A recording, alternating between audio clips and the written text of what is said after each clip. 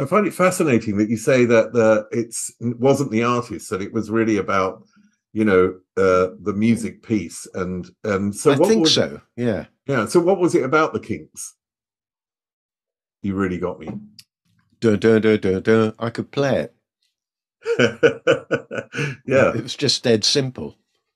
And then it went do do do do do. It went up a tone. It was all really easy. That was it. Of course, I loved the records. Funnily enough, I met and got to know very well Shel Talmy, who was their producer, and the Who, and a few other people besides, obviously. And just purely coincidentally, I got to know him very well. He used to stay in my house a lot. So later on, when you built this studio and it's starting to, let's say, have a little bit of success in the sense that you can buy new equipment and you can build any more. How did you then, if I can sort of term it this way, how did you slide into production? Well, I didn't know what any of it meant. And at the studio, this group came in. This was really early on, called Sniff and the Tears. And they came in with, Driver's Seat? yeah, Amazing track. Yeah, I love that yeah. track. So that album, um, they came in with a guy called Barry Farmer, who was called Bazza, who was from a studio.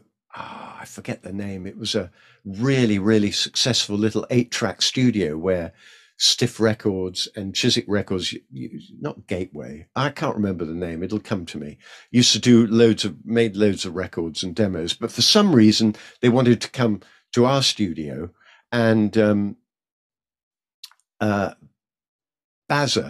Barry, he was pretty hands off, and I was sitting trying to, pretend I knew what I was doing, engineering, but I couldn't help but offer suggestions because I was a guitar player, really, and they had 2 guitar players, so I'd be endlessly offering up ideas, and after, they were sort of going along with my ideas. They were happy for me to do this, and when it came to Driver's Seat, that we were mixing it, and I discovered, God, I've said this before, it sounds so stupid. I discovered the mute button because the guitars, they were playing riffs throughout the whole song.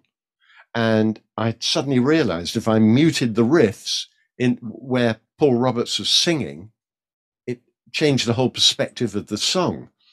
And it didn't happen by accident. I sort of thought it through, and then because I was a guitar player, I knew how to hit the mute button.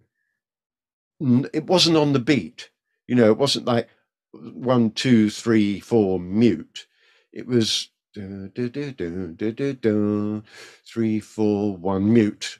It was that was one riff, and the other riff happened in another place, and I could do it. I had the dexterity, the musical dexterity, to be able to mute these 2 guitars and open them at the right spot so they came in at the beginning of their riffs.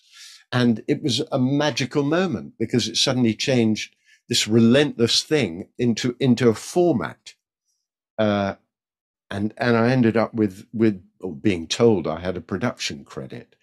And the other thing, which was another complete fluke, was putting a big reverb on the snare at the front, which I believe it was long before Start Me Up, which Bob Clearmountain did. He did the same trick. It wasn't a trick, it was just something that happened, and it sounded great. So it became this sort of gymnastic mix, the mute button on the send, and then the mute buttons on the guitar, and other people riding stuff. Anyway, and that became a big hit. And I didn't realize I was producing records. I was doing whatever I'd always done, because in the bedroom it was, hey, why don't you try doing this, and I'll do this, and then let's put a harmony here, and so it was all the same stuff really, but didn't have a label. Then Paul Roberts said, would I produce a second Sniff and the Tears album? And I suddenly thought, oh, maybe that's what this is all about. Maybe that's what I'm doing here. I'm a record producer, well, kind of. And from that point on, even though that was a complete disaster, that album, because I didn't know what I was doing, I suppose that's what I became, even though I couldn't get any jobs. So I'd produce I'd make my own records and friends' records, and nothing happened until I got a call to work with Trevor Horn. Now, you say that you didn't know what you were doing at that point with that second album. The thing is, you also sort of mentioned you didn't know what a producer was. So what did you learn from that process in terms of what a producer is? I mean, I can't define what a producer does. Maybe you can tell me what a producer actually does. Who knows? Yeah, who knows? Exactly. I suppose the answer is deliver a record. Right. Maybe it's that broad. Deliver something that people want to hear, maybe. But even to this day, everything's changed, as we know. But maybe I don't know. Some records I've made, I've just been a therapist. Other records I've made, I've done everything. Whatever it takes, really. And it is. I'm always amazed at people. I met Dr. Luke a long time ago when I was working at Psalm, and he was every day. He was in the next room to me, so I'd see him most days. And whenever I saw him, he was studying Billboard, and I realized to him he made it very scientific. This record production, it was as much of a science as an art. All I've ever done is, do I like it? Yeah, I like it. Taste, really. So do you go in with any preconceived ideas? I mean, I come on to Trevor Horn and we get onto that in a second, but in terms of going in, like if you're going to work with an artist, do you go and do all your research? Well, it depends. I mean? It depends who it is. Right. Everyone's different. With, for example, Simple Minds, no, but Annie Lennox, yes. I had a very, very vague idea that I put to her before we started her first record, and that idea was the guitarist. You're no longer with the guitarist in the band, so let's not have any guitar. That was a pretty vague starting point. So that was for her to get away from the sound with Dave Stewart, in a sense, to take her away. Yeah. Well, or to look at it, to flip it on its head, for her to be her. Because she's a keyboard player.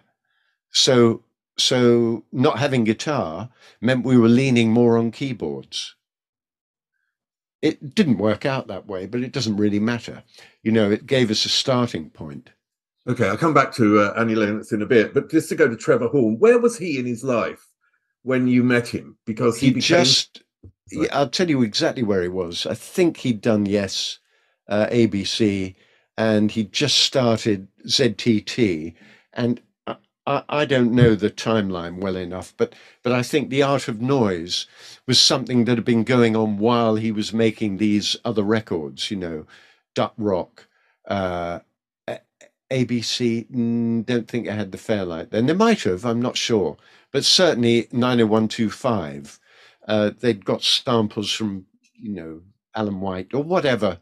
The Art of Noise consisted of the people who his team messing about.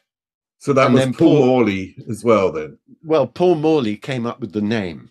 And once they had a name, it made sense of their messing about, and then Trevor could get involved in a I suppose as an editor more than anything, to make something out of what they'd done.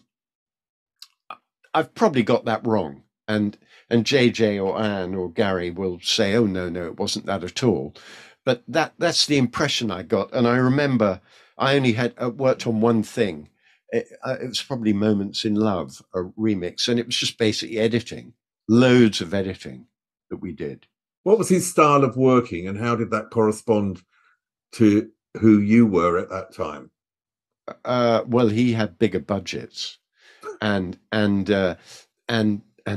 much bigger ideas, and understood the importance of rhythm. And those three things, I remember being amazed at how much time he kept talking and thinking about the rhythm, which I'd never really done. I thought, oh, drums, yeah, we'd done the drums, but he would spend ages on thinking about what rhythm it should be and what the bass should be, and of course, I've learned that from him. Also, because he had the ability to command big budgets. I'm not sure that that's relevant, but at any rate, he had time. He could take his time and would do things which happen with Relax, start again. I'd never start again. Once you'd started, that was it. There wasn't the time or the money or the wherewithal to start again, but with Relax, we started again. So he would literally say, this isn't working, we start from the beginning. Start from the beginning again, yeah. Wow.